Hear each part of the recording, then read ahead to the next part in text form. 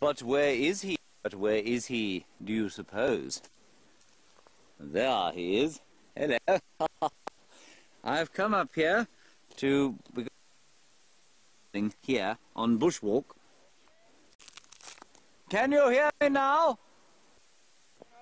Coming, wait. Can you hear me now, David?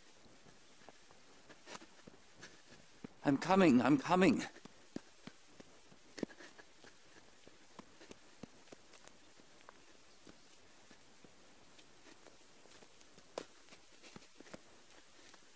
Now,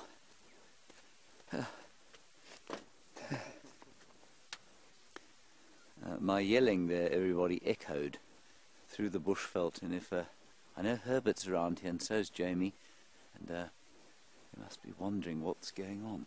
I saw this the other day on bushwalk there, and it's called a bracket fungus. And what I just wanted to fetch was a sample. And so let me just flip it around like this. See amazing golden colours. Stunning.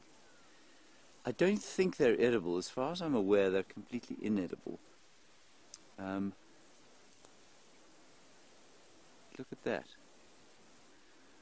And there are a whole lot of worms inside there. You see that, Dave? I don't know what that is. I don't know what the hair is. I'm assuming that it's probably fungal mycelia, in other words, part of the fungus. But it seems to be a nest of some kind of grub that is going to hatch into a large adult insect at some stage. Anyway, I didn't take it all off, I just broke a piece off. I didn't think that there would be all sorts of other things in there.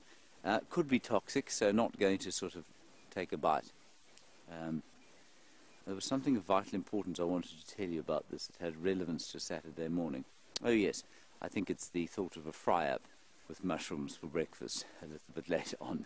That's what I wanted to tell you. So that's the bracket fungus, and it's called a bracket fungus because it sits like a shelf in the side of the tree. And the only way it gets into the tree is through the attentions or the scraping away of the bark by elephants.